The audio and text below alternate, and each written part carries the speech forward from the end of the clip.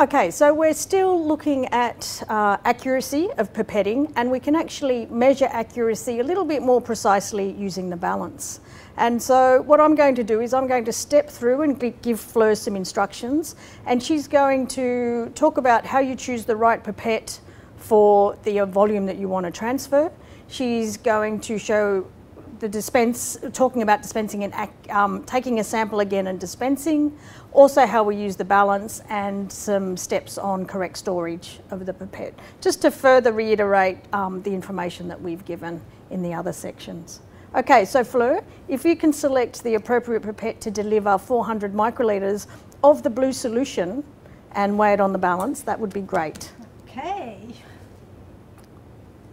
So I'm getting this pipette. So what pipette, let's see what pipette Fleur has got. So if I read the top, it says from 100 to 1000. And basically this pipette will deliver between 100 and 1000 microlitres, okay? So if you set it to 100, so there's only three decimal places, 100 means that it's delivering 1000 microlitres or 1 mil, okay? Okay. So Fleur has set it to... So how much did you ask? 400. 400, okay. So I set it up on 40? On 40, yep. Mm-hmm.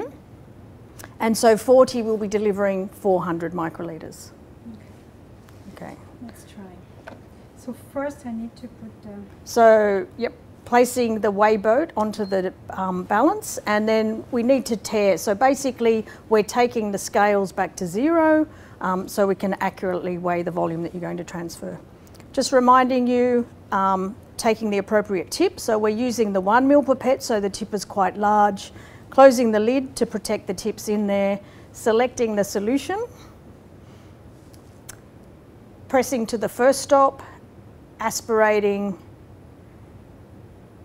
And then expelling into the weigh boat. Pressing all the way to the second stop to make sure you get all the liquid out. And then discarding the tip. So I might, well done.